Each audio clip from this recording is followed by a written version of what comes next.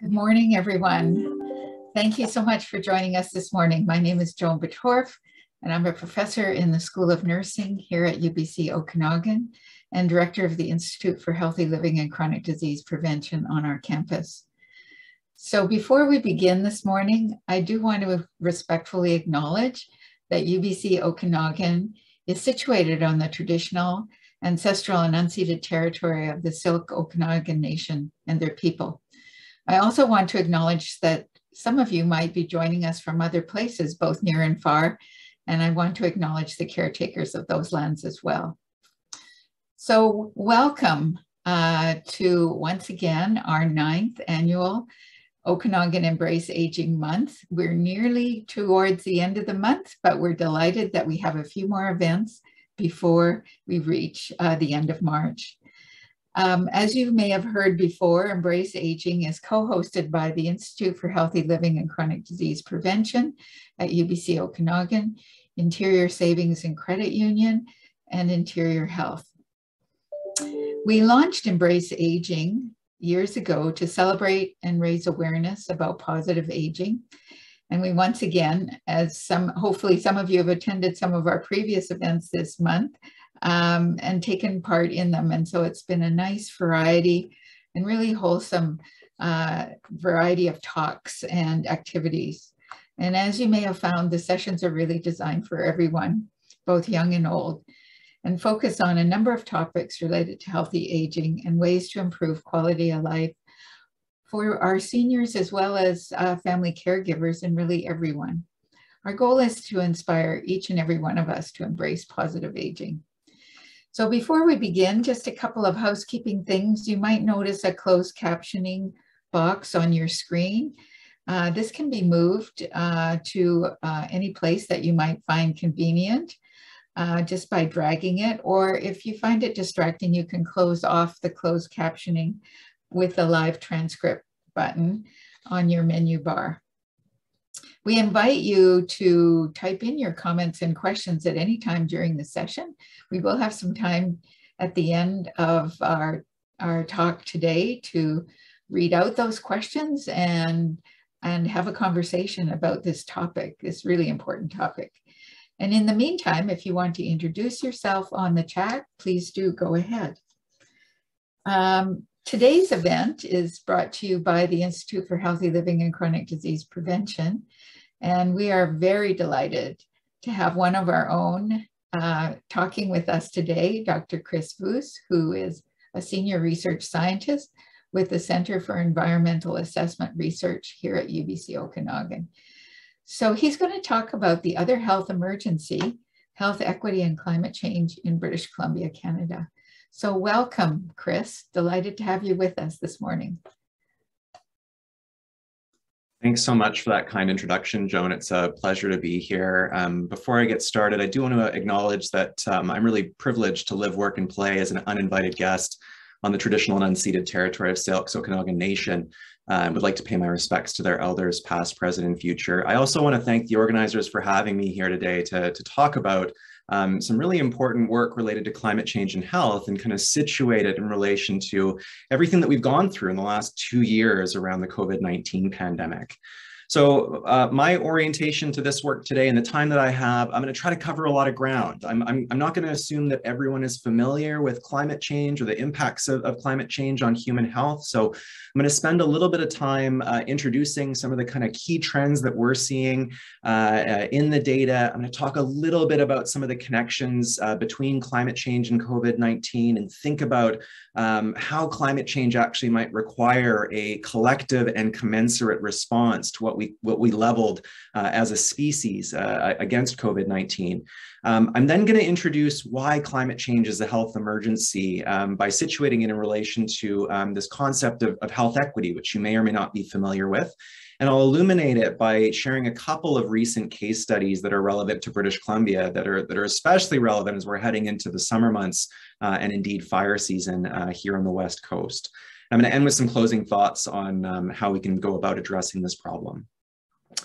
So the first part of this presentation is really meant to provide a brief update on climate change and health in Canada. And while my choice photo for this slide might seem a little bit bleak, again, our goal today is to kind of move from this picture of a province in the face of considerable uncertainty towards building a supportive community of actors and communities and public health and health system actors that are equipped with tools and processes that are able to engage with climate change and health's complexity. So this is an image from National Resource Canada's 2019 National Assessment of Climate Change. And what it's displaying is the 2015 and 2016 winter temperatures. So average winter temperatures in relation to the 1961 to 1990 so-called climate normals. What we notice when we plot those current winter trends is that the north of our country, and indeed northern British Columbia, is warming up to 4 times as fast as the rest of the country as a whole. We also know from that assessment report that Canada is warming roughly double the magnitude of what we experience globally in other parts of the world. This is also from that same report. It's the projected change in annual surface air temperature for British Columbia. This is a slightly different comparison. We're now comparing data from 1986 to 2005. And the results are showing future climate projections, future temperature projections, according to a couple of different what are called ensemble climate models. So this is groupings of a whole bunch of different forecasted elements compiled into a single model to project out and try to make sense of different future possible warming scenarios.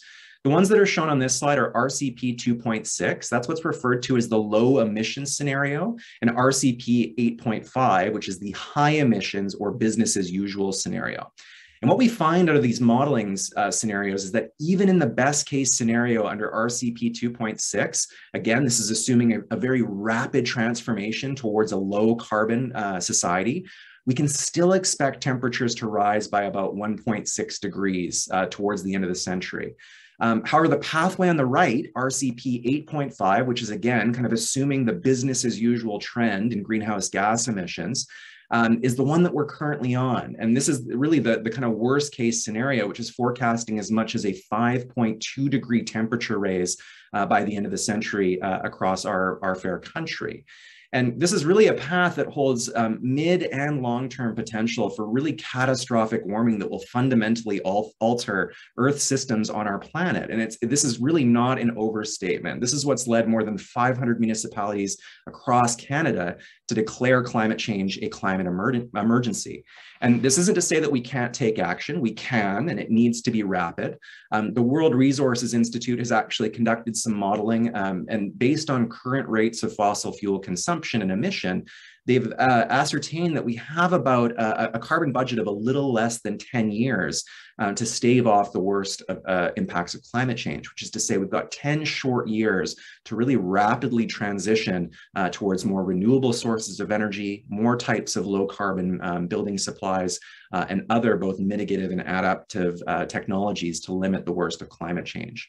Basically, what this slide is showing us is that our mitigation efforts are happening far too slowly. And this is true for most countries around the world. And it's the fact that we're mitigating too slowly that's really leading us to increasingly experience a variety of ill health effects of climate change, which are really a mix of worsening of existing environmental health outcomes and the creation of new ones that are listed on this slide here. And it's really not a question of when these things will happen. This is happening around the world. It's happening in Canada as we speak. And we know that future warming is a high likelihood to drive more health outcomes of significant consequence into the future. And importantly, not everyone is going to be equally exposed, physiologically sensitive, or have the ability to adapt to these changing health circumstances. And this is why climate change is really posing as a health equity challenge, which I'm going to come back to and discuss in a moment. So during the height of the COVID-19 lockdowns in early 2020, you likely saw a variety of different and really interesting media stories that were looking at massive improvements in air qualities or in air quality in major metropolitan areas around the world, even social media photos of a clear picture of the Himalayas from northern industrial cities in India. The figure on the right here is actually showing that from April to May, we did see some reductions in carbon dioxide emissions from COVID-19 related lockdowns. But the current analysis is actually suggesting that we only experienced a small reduction in CO2 emissions between 2020 and 2021. We also know that pre-COVID, we were roughly tracking on, again, what's referred to as that business as usual high emission scenario reported on by the Intergovernmental Panel for Climate Change. And this COVID pause, which is exemplified in the chart on the lower left of this screen, that little pause in emissions is really likely to be a blip as leaders are increasingly racing back, in Justin Trudeau's words, to bring the economy roaring back. And without suitable foresight, the trajectory on the bottom left is really what we're roaring back to. Again, this trajectory towards climate calamity. And you can see that we've got a really bad track record of slowing greenhouse gas emissions in the wake of economic crises. So again, in terms of mitigation, many of you likely heard a few years ago from the Paris climate meetings, Justin Trudeau and Catherine McKenna aspirationally wanting to limit climate change warming to 1.5 degrees. And I say aspirationally because at the time that they were making those commitments, we knew that a lot of that warming was already actually locked in from past and present emissions. That said, even the most recent modeling is suggesting that even if we are able to limit our future warming to 1.5 degrees, we're still facing a relatively stark picture of our climate future. And the image on the right here is showing both left and right-hand projections for global mean temperatures, maximum daily temperatures, and nighttime temperatures. And really what this is showing is that both sides of that image are equally likely in a 1.5 degree warming world. Which is to say that even if we successfully mitigate and hold our global temperatures to 1.5 degrees, we still need to adapt our infrastructure, our health systems, our services for these two equally likely scenarios. And so this is really what's referred to as adaptation, really thinking about the potential future world that we're going to be living in and how we can design different systems and structures to adapt to that change in temperature.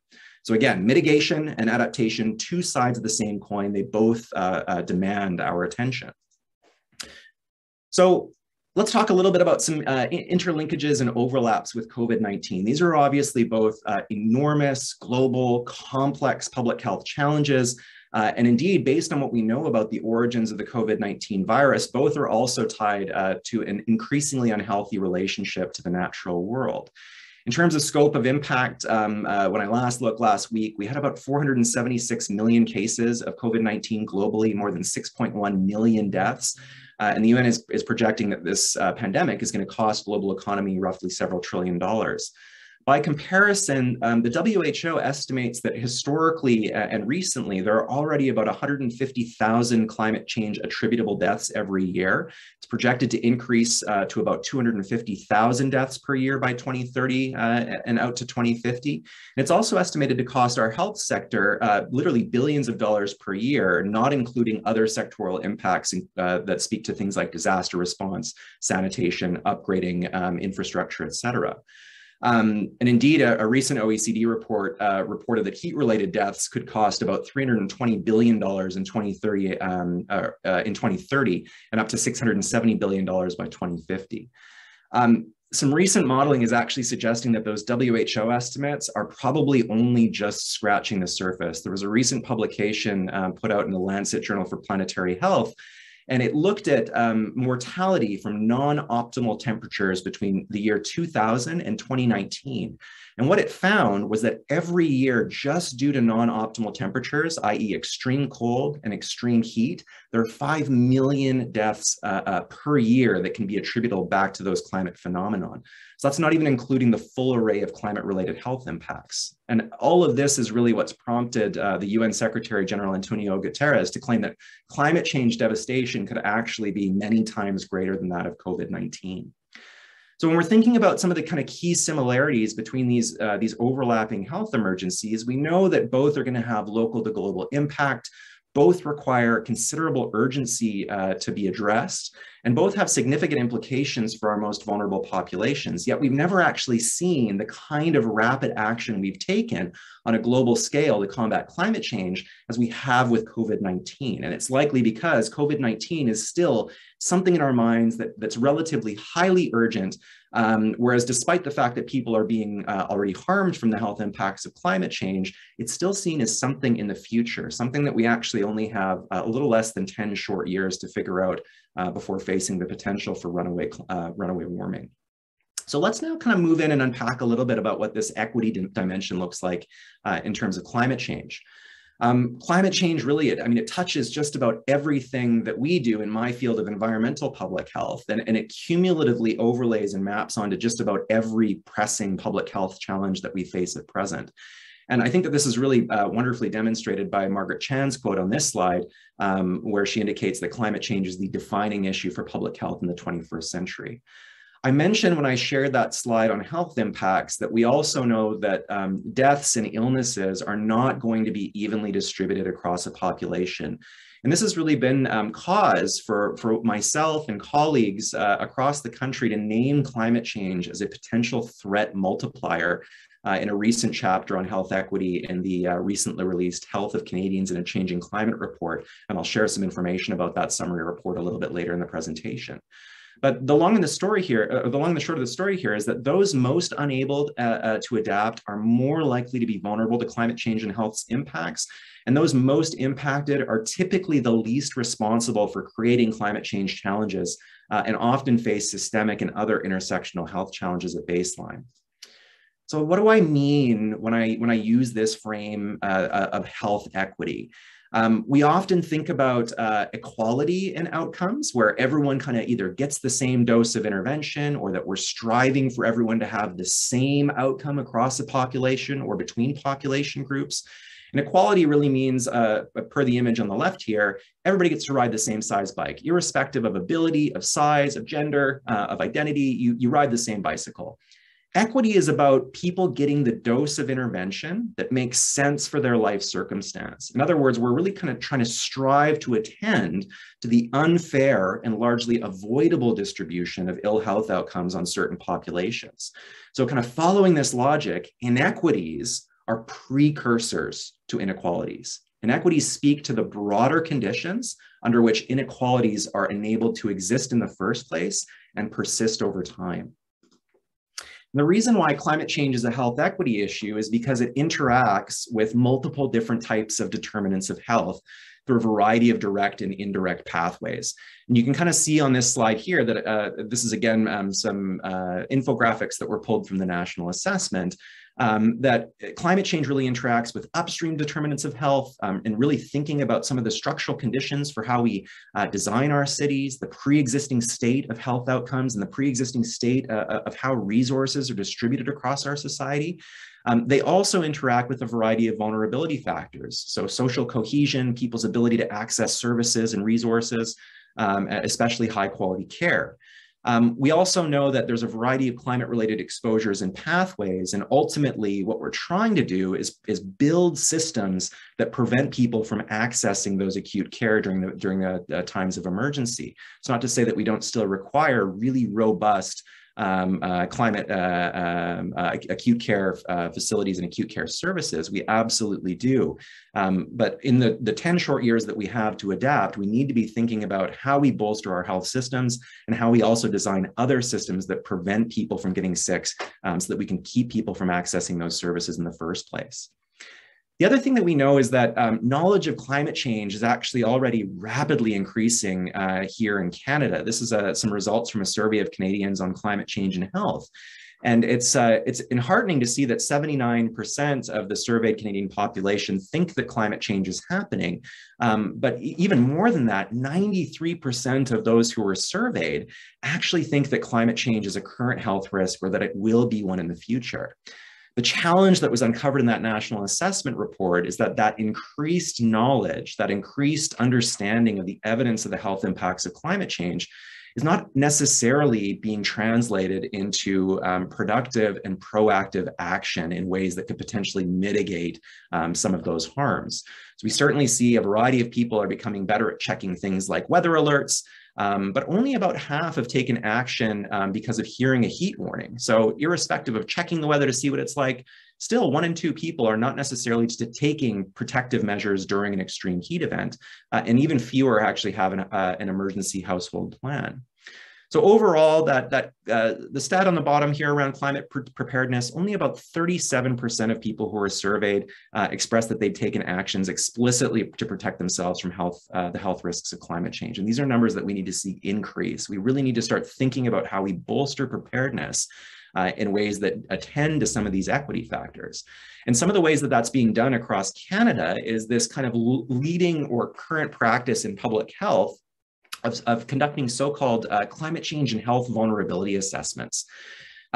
These are an attempt to understand how health inequities might be exacerbated. And for those of you who haven't heard this word in the context of climate change before, I figured a little bit of a overview or backgrounder might be helpful. So vulnerability is really a function of, number one, the degree of climate-related exposure. We can think about that as like a dose of extreme heat or a dose of extreme weather. And number two, a person or population's physiological sensitivity to those particular exposures. All of those are moderated by their adaptive capacity or their ability to adjust to changing circumstances. So for example, we know that seniors, older adults, are more physiologically sensitive to things like extreme heat. We sweat less as we age. We may be on certain medications that make us more light or heat sensitive.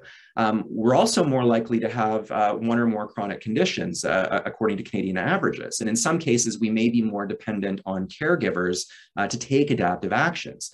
So the question in light of that kind of portrayal or really quick depiction of vulnerability is, how then do we adapt? Well, one of the resulting implications might be that we try to find cool or shady spaces. And if air conditioning is the answer, hopefully it's not being powered by fossil fuels, which will only further exacerbate our future exposures. And this is just a little bit more of a kind of a complex graphical depiction of what I just shared. But the reason I like this image is that it shows how equity is implicated as a mediating factor all along the causal chain from a climate driver through an exposure to our health impacts and our health outcomes. And it really highlights how different structural issues of poverty or racial discrimination can exacerbate or worsen existing inequalities. So the little infographic bubble on the top left there, we know that, again, because of those vulnerability factors in general, there are a variety of different populations that have been classified as more or less vulnerable to a variety of different climate change related impacts, particularly in terms of health.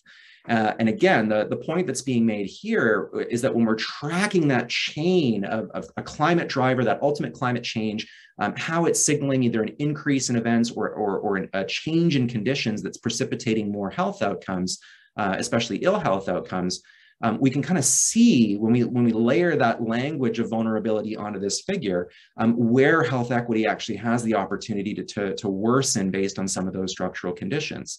So you can see kind of a couple of different examples of exposures and sensitivities and adaptive capacities on the left, thinking about issues of poverty, occupational status, racial discrimination, and how those things might actually modify who is more or less exposed to a particular climate-related phenomenon. When we're thinking about sensitivity, we might be thinking about the distribution of underlying health disparities. And remember that a health equity lens is really asking us who bears the differential brunt of pre-existing disease, and are those health outcomes avoidable? In other words, are they unfair at baseline? Because climate change is likely to worsen or exacerbate them. And then when it comes to adaptive capacity, thinking about kind of the broader societal structures at play here, which might mitigate or reduce a person or a population's ability to take protective or proactive actions in the event of a climate-related forcing. So issues of poverty, education, social norms, health and economic policies all play a really significant role in terms of those health impacts becoming negative health outcomes. And I don't want to dwell on this too much, but I do think this is an important aspect of the conversation that we're having right now about equity and fairness in light of climate change. And what this slide is actually communicating, this is the global wealth pyramid of using 2018 data. And what it's actually showing is that those who are least responsible for climate change actually bear the greatest impact. Remember that this is a global picture, but these results can certainly be extrapolated and applied to the Canadian context. We know that in 2018, the world's top 3 National emitters, so these are countries, the top 3 countries in the world contributed 14 times the emissions as the bottom 100. And when we look at this at the individual level, this figure actually demonstrates how the top 10%, the top 10 wealthiest percent of people on the planet owned approximately 84.1% of global wealth and produced about half of the planet's individual consumption-based fossil fuel emissions. While the poorest 50%, about 3.5 billion people on our planet, contributed only 10%. So that's a 5-fold difference.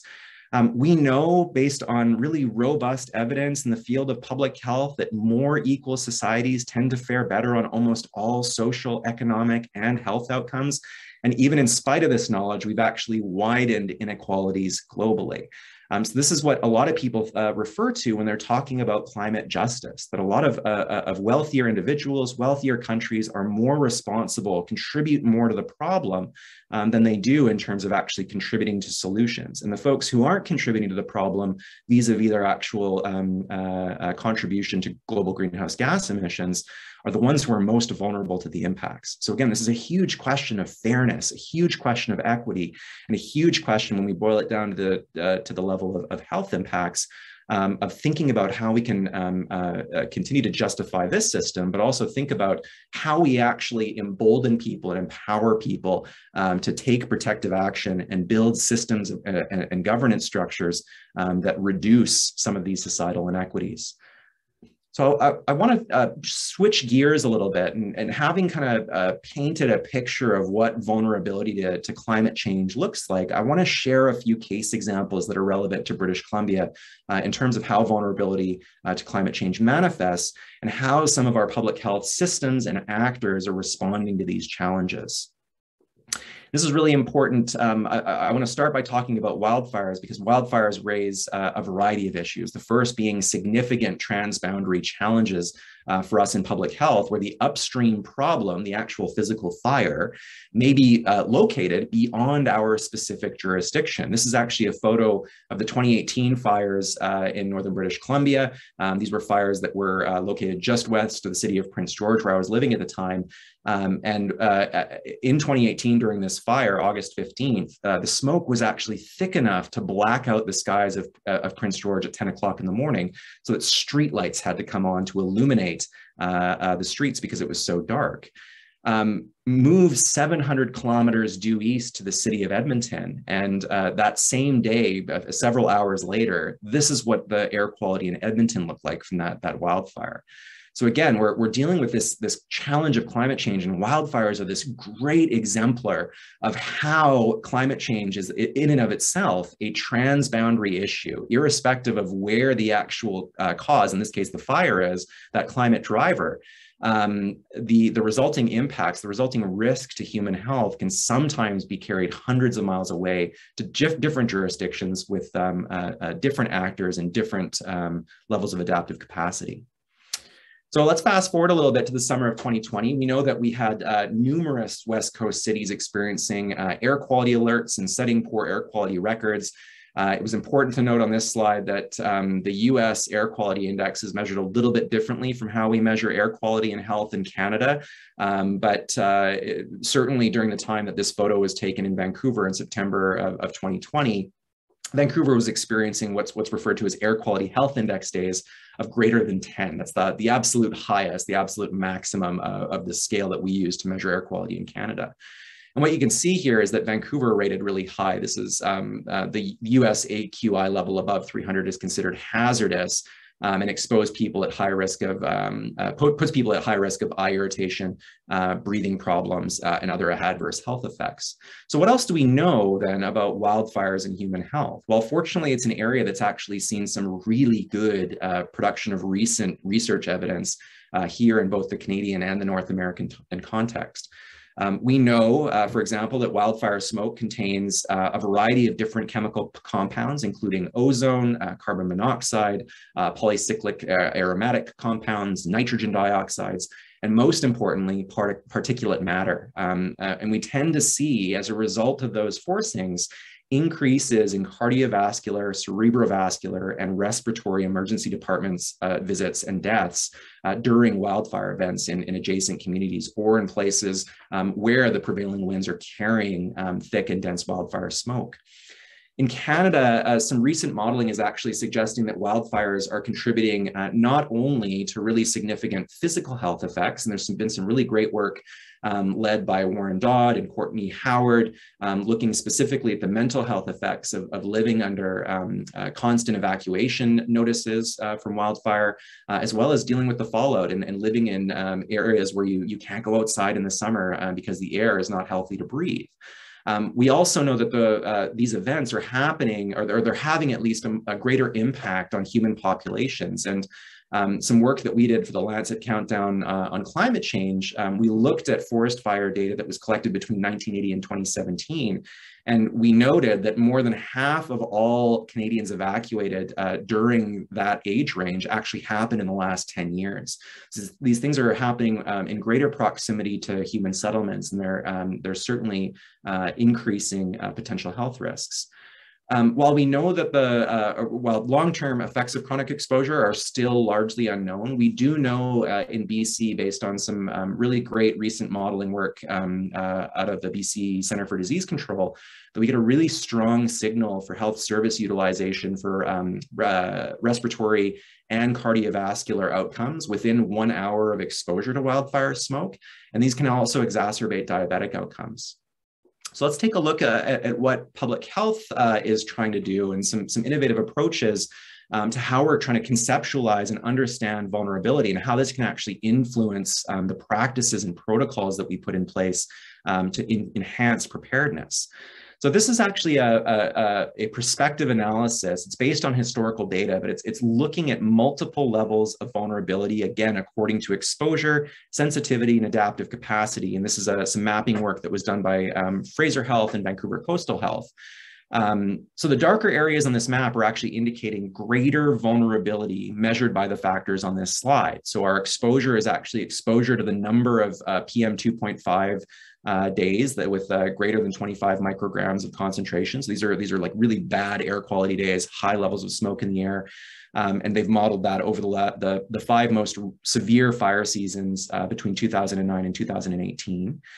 In terms of sensitivity, they've actually mapped out down, I think, to the level of census tracts, the proportion of children, the proportion of the elderly who are age 65 plus, and people who are living with pre-existing chronic conditions. And so again, raising the fact that we know already from the evidence that wildfire smoke is going to exacerbate and worsen some of those conditions. And we know for a variety of reasons that children and older adults, and particularly people with pre-existing and chronic respiratory disease, things like asthma or chronic obstructive pulmonary disorder, tend to experience the health effects worse than a healthy adult. In terms of adaptive capacity, they also looked at income and social status, education and literacy, and social supports and coping skills, somewhat as a response to what we know about, again, the mental health impacts of climate change, the ability to digest information and translate it into action, as about a couple of examples. And what we see is that this is a really kind of powerful example of a geospatial and statistical analysis tool to inform future action. So looking at some of those dark blobs, what the logical question that kind of follows on this slide is, so what, now what? How do we actually use this to engender a new orientation towards our planning? And we know that as a part of this process that we're not necessarily far enough along, but Vancouver Coastal and Fraser, to their credit, have started as a result of this work to do some really interesting work around seasonal readiness planning. And they're really kind of thinking through, how is it that we reach the broadest population? How do we need to retailer our communication messages on the health risks, especially of wildfire smoke, to some of these darker areas? And really kind of thinking through what then are the types of practices and protocols that we need to put in place. Are there clean air shelters that we can be developed, just like we develop with extreme heat locations and facilities? So the nice thing about being able to understand how vulnerability is depicted in a particular region is that it then enables us to target and direct resources towards the people who need them the most. So let's take a look at a retrospective analysis. I'm going to share two examples of extreme heat vulnerability to climate change. I'll draw especially from two recent examples. The first being the 2018 heat wave that struck the city of Montreal. City of Montreal experienced about 66 heat-related deaths following a long bout of hot weather, something that's increasingly expected to become the norm. I'm also going to share some recent results from the BC heat dome that struck and impacted our province in 2021. So in terms of what we know about extreme heat and human health, we know that temperature is actually a very strong predictor of morbidity and mortality in Canada. We know that depending on where you live across the country, thresholds for heat-related illness can be as low as 26 degrees Celsius before we start to see increases in background levels of illness. We also know that heat is obviously going to be worse in pre-existing conditions. So a couple of things that we found, that we find in the literature is that high temperatures impact our body's ability to thermoregulate. And there's a variety of different health impacts that are associated with extreme heat, from heat rash, heat cramps, heat fainting, heat exhaustion, heat stroke, and dehydration. Really importantly, all of those conditions actually worsen pre-existing cardiovascular, circulatory, and cerebrovascular conditions. And there actually is some evidence that suggests that extreme heat may also worsen respiratory conditions. We also know that while this isn't necessarily an urban-rural issue, it's really one of surface cover, but research has actually found that non-permeable surfaces, so think things like concrete, buildings, anything that's not covered by natural land cover, those surfaces can be 10 to 15 degrees hotter than those covered with natural land cover. And we also know that there's this phenomenon called the urban heat island effect, where air temperatures in urban areas tend to be 1 to 3 degrees higher, precisely because of that difference in land cover. So in terms of Montreal, this is kind of what we confirmed around kind of place of residence. And apologies for those of you who don't speak French, but I'll walk you through this.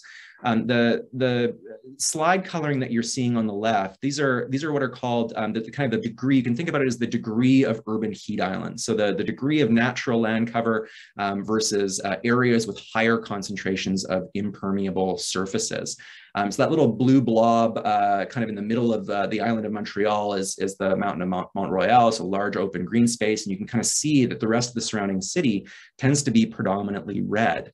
And what that retrospective analysis found, again, is that 66% of the people who passed away from exposure to extreme heat, they were located in these heat islands within the city. We also know that 72% of the people who passed away had pre-existing chronic conditions. So low income and social isolation were the two most important aspects of heat wave mortality. And it's really kind of this type of analysis is really a testament to the power of some of the epidemiological tools that we have in our tool belts. But again, raises the question of, well, then how is it that we go about preparing for the next extreme heat season? And how do we do that in ways that are mindful of local contexts and local vulnerabilities? We also know that in the wake of the BC heat dome, there were a variety of health effects that we experienced here in 2021. This is a figure from the coroner report and associated statistics, but we know through that week of June 25th and July 1st, where heat was at its most extreme, the province experienced about 526 deaths. 96% of all of those deaths happened in a residential setting, and individuals who are aged 70 and over accounted for almost 70% of all mortality events. Notably, we didn't experience any heat-related deaths among children, but we did find that the highest rates of mortality were in the Lower Mainland, again, giving some evidence to that urban heat island effect. This has really led the BC Ministry of Health to kind of consider a variety of different things. And we know from some work that I'm participating in with them right now, this has actually led to a review of heat guidelines, particularly in long-term care facilities, and investigations into facilities, and really thinking through how and whether to upgrade certain mechanical cooling capacities in long-term care facilities so that we can be better prepared for what we know are going to become increasingly normal events. This is some analysis also of the BC heat dome that comes from Sarah Henderson at the BC Centre for Disease Control. This is kind of an environmental epidemiological analysis of community deaths during that heat dome event.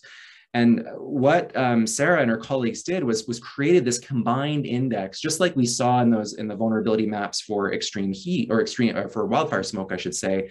They created this combined index of material and social deprivation and found that it was highly predictive of mortality. Heat dome deaths basically were largely attributable to people who did not have the adaptive ability to change their circumstances. We saw a lot of people who were living alone, especially who weren't being checked in on by family members or friends, and ultimately perished due to extreme heat. We also know that from some of this work that Sarah's produced that indoor temperatures in one of the illustrative homes without air conditioning ranged between 30 and 40 degrees Celsius during the heat dome event. So really the conclusions that's being drawn from this work are that risk of death during the heat dome was associated not only with social deprivation, but also lower neighborhood greenness, older age, and that high indoor temperatures likely played a really significant role. So the public health response now really needs to be focused on, what are the most highly deprived neighborhoods, and what are the neighborhoods or households with low mechanical cooling solutions during extreme events. And how is it that we can kind of promote better access and utilization of cooling spaces during these events, and also urban green space to again enhance the overall level of natural land cover that helps to reduce the urban heat island effect. So really, coming back to that definition of equity, equity needs to be about what's fair and what's right in kind of a moral sense. It needs to be how we take care of ourselves and how we build our systems to be attentive to the diverse needs of other different populations as well. And so the last thing I want to say on that kind of point of vulnerability is that, there's a lot of literature, including my own research, that's really kind of problematized this term. Despite its uptake as leading practice, I really argue that vulnerability assessments are still very much based in this kind of detriments model of health impact assessment that actually might run the risk of further marginalizing differentially impacted population groups. Whereas coming up with other novel approaches, such as climate justice, which we've heard a little bit about, intersectionality theory, which really kind of aims to be a little bit less essentializing of particular people's social identities, might actually be able to better consider some of the unique identity factors and the resilience that individuals and communities have. And that would actually enable public health actors to learn from different groups of people around the types of strategies that they take that enable them to successfully adapt to a variety of different climate-related harms. So again, we know that from our recently published health equity chapter in Canada's national assessment that there are a lot of ways that we can address vulnerability by engaging communities and recognizing the pre-existing challenges that they face, attempt to replace pattern behavior that perpetuates inequities by acknowledging and listening and meeting people where they're at and doing that in ways that empower them to become agents of change to address climate change.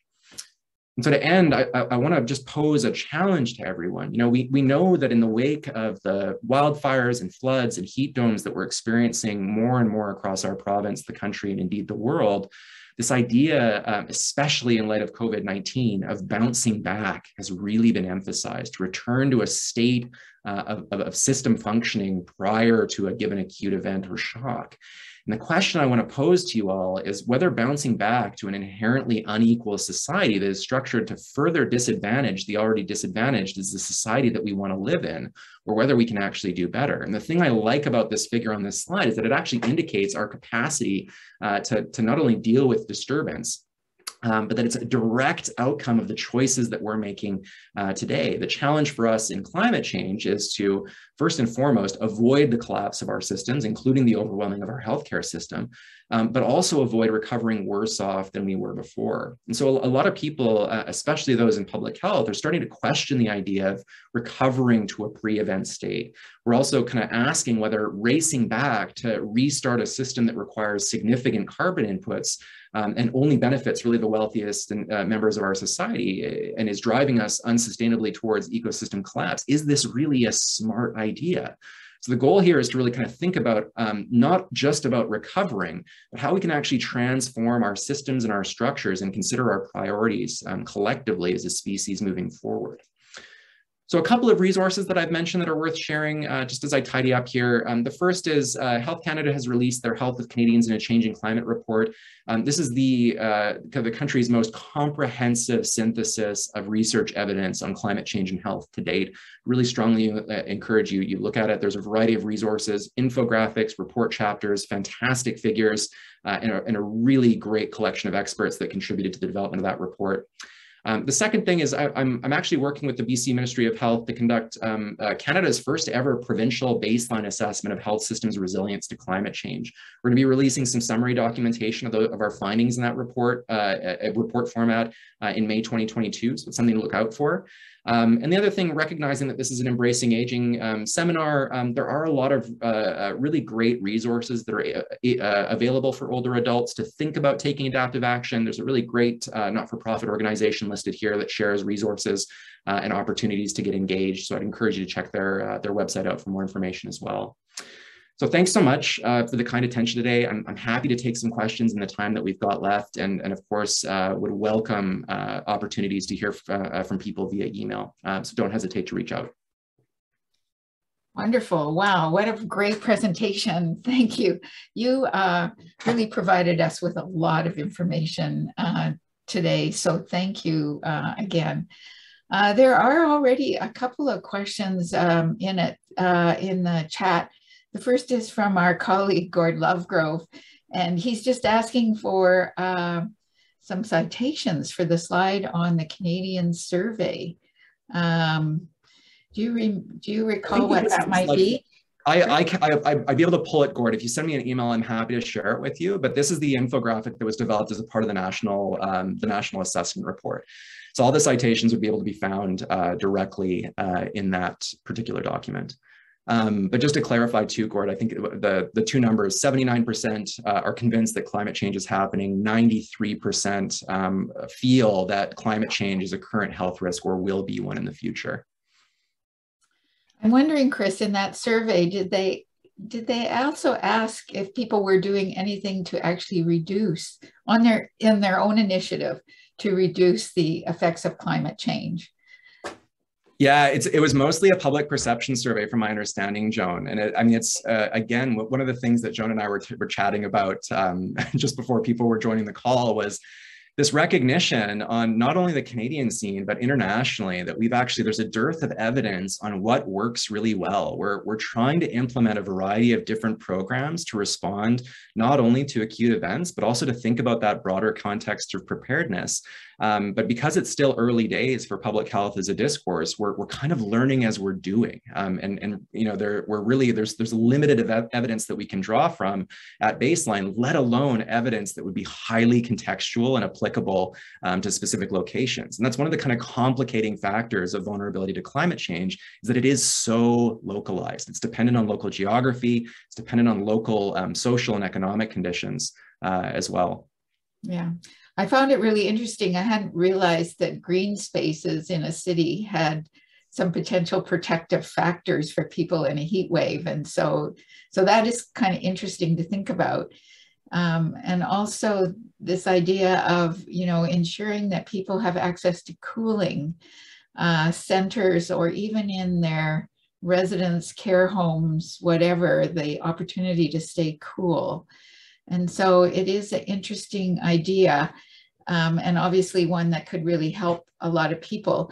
And so what are the options for cooling that don't actually create more of the problem in that? Yeah, well, we're really fortunate in British Columbia that the vast majority of our energy actually comes from renewable power sources. We're one of the few provinces in Canada that don't rely on fossil fuel energy to produce electricity. Mm-hmm. So that means that, you know, using mechanical cooling isn't necessarily a risk to exacerbating future climate change. There's a variety of really great resources for individuals on like the Fortis website and the BC Hydro website for low or high energy efficient cooling solutions solutions. Things like heat pumps are being pushed really, really widely right now. A really highly effective way to both heat and cool a home in under a variety of different temperatures. So there's a variety of new kind of technologies that are happening. The other thing, Joan, on your point, the power of green space, we know that this shows up in a couple of different ways. And obviously, when we're thinking about human health, what's more important than just having natural land cover is having shade, having canopy that's actually reducing both ultraviolet radiation and then, not necessarily allowing heat to get trapped in heat absorbing materials like concrete. So if you've ever walked outside on a hot day and touched your bare hand or bare foot to a black tarmac, you know that it's going to be 10 to 15 degrees hotter than the air temperature. You might burn your foot. So the whole idea is, how do we actually, and that heat just continues to radiate up and back towards people. So that's where the tree canopy aspect becomes really, really important, because obviously we just can't cover giant swaths of land with low-lying shrubs. It wouldn't be highly effective, especially given the way that our current systems are set up. But thinking about comprehensive, some municipalities are developing comprehensive urban forestry strategies. And this is one of the things that the city of Kelowna and other municipalities across BC are starting to consider. What are the best quality shade trees that are going to do the best under a variety of different future climate change scenarios? And again, the challenge here is that we're going to be planting things that we want to live for 20, 30, 40, 50 years, and they're going to need to be resilient to those future temperature changes. So urban forestry strategies are one of these things that are highly effective. The other thing that I didn't mention in my presentation, Joan, that's really relevant to that question is, where do we get the most bang for our buck in terms of co-benefits? And urban forestry is one of these really interesting opportunities that not only protects us from extreme heat, but it provides a natural carbon sink. So we get to absorb carbon dioxide out of the atmosphere. It's going to play a mitigating role. It's also going to protect us from things like flooding. The more we plant, the more actual resilience we've got to localized flood events. Greening provides, obvious opportunities for people to recreate, get outside, and be connected to nature. So there's a significant mental health benefit there as well. Yeah, that's great. Good. I have been planting a tree every year, so I'll keep it up. How can, there's a question from Susan, how can, as individuals, make sure we are doing what we can to help with climate change within and outside our homes? And maybe you've already answered that. I don't know. I'm going to tackle it again, Joan, because I think this is a hugely important question. And I love that people are impassioned and want to take this on as an individual responsibility. There's a lot of things that you can do individually to reduce your carbon footprint. The first thing I'd encourage Susan and others to do is actually go online. There's a dozen different carbon footprint calculators that you can use and figure out where your individual source of emissions is actually greatest and develop some strategies as to how you can reduce those. The challenge, and I don't want to get people off the hook for mitigating their own impact, but the challenge is that even collectively, if we all work, and we're particularly bad in Canada, we've got very high per capita GDP or per person emissions of greenhouse gases. But we also know that the vast majority of emissions are not coming from specific individuals. They're coming from large sectors such as the energy sector, the oil and gas. So all those efficiencies are certainly important, but the most powerful thing that we can actually do is continue to advocate to our elected representatives to take meaningful action, institute things like carbon tax, institute things like polluter pay legislation to make sure that profits are appropriately being redirected back to not only mitigation, but also adaptation well into the future. Great, great. Gord says, I see on one of your first slides the horrible transportation contributions to GHG's climate change, second only to our Canadian energy sector. So to your point in increasing choice and resilience, I totally agree. I wonder if you could speak to transit, not just in cities, but in longer trips between cities. I'm thinking you and I may be climate justice allies on pushing to reintroduce regional intercity zero emission passenger rail. I like this question a lot, Gord, and it's an interesting one. The slide that I was sharing earlier was a global picture. So that was, globally, the mix is a little bit different in terms of greenhouse gas emissions nationally. I think, don't quote me on this, but I think transport is roughly somewhere between 11 and 13% of global. I'd have to look up the number, Gord. It's significant. It's a high proportion of overall emissions nationally. One of the things that I was kind of a little bit flabbergasted to learn about is a single transatlantic flight from Toronto over to London is basically equivalent to an individual's entire carbon footprint for all the other things that they're going to do in their life, driving their car, eating their food, going about using transit, et cetera. So air travel is absolutely one of the things that we need to figure out greater efficiencies in. And make sure that if again, the rise of telecommuting and COVID, if it's taught us anything, we can have really productive, interesting conversations remotely. We don't need to fly to different cities to have an hour-long meeting just to turn around, jump on a plane and fly back, as fun and as exciting as it might be. So introducing some of those efficiencies into the system, I think, is hugely important. I also think, Gord, to your point, exploring alternative mechanisms, especially for longer trips. There's a lot of innovation happening in rapid transit and electrification systems for large infrastructure projects. Challenge always being that they're going to be expensive. Any type of new technology is always going to be expensive, and they're going to take some time to build. So again, we've got these 10 short years. The question becomes, what do we want to be advocating to for our elected representatives? What do we want our infrastructure to look like in 10 years? And we need to start doing that advocating now. It's going to be too late the longer we wait. Mm-hmm. I see I missed a question from Jonah, who's asked, thank you for the informative presentations. I wonder if you could touch on emergency preparedness and prevention for wildfires in rural areas among older adults. And he asks with hoarding disorders, but I might also broaden that just older adults who are particularly vulnerable in rural areas who don't want to move to the cities, and where wildfires might actually affect people the most is in those rural areas close to those. Yeah, it's a great, and there's a lot of reasons why older folks choose to move to non-urban areas, right? Largely driven by affordability and access to a variety of other kind of outdoor features. The list goes on. Jonah, it's a really great question. I'd invite you to reach out to me at my email. I'll pop it in the chat box again, and I'd be happy to follow up. I lived in Prince George for 3.5 years, and I was running a research institute at a UNBC and had the privilege of traveling around and visiting a lot of BC's most remote communities, and lived through a variety of different wildfire seasons up there. And I think that your observation is quite apt. I think we also know that in terms of emergency response, not in terms of the prevention and preparedness aspect, we know that there are inequities across the province. We know it's harder to deliver services the more rural, the more remote communities are. And really what that means from a preparedness and prevention standpoint is thinking about the conditions for resilience now before fire season is happening. So reaching out and engaging with your neighbors, having an emergency supply, an emergency response plan for your household, but also for your neighbors. Checking in with folks that you know. Neighbor checking programs have proven to be wildly successful, and certainly in urban areas, but they're very scalable to rural ones as well.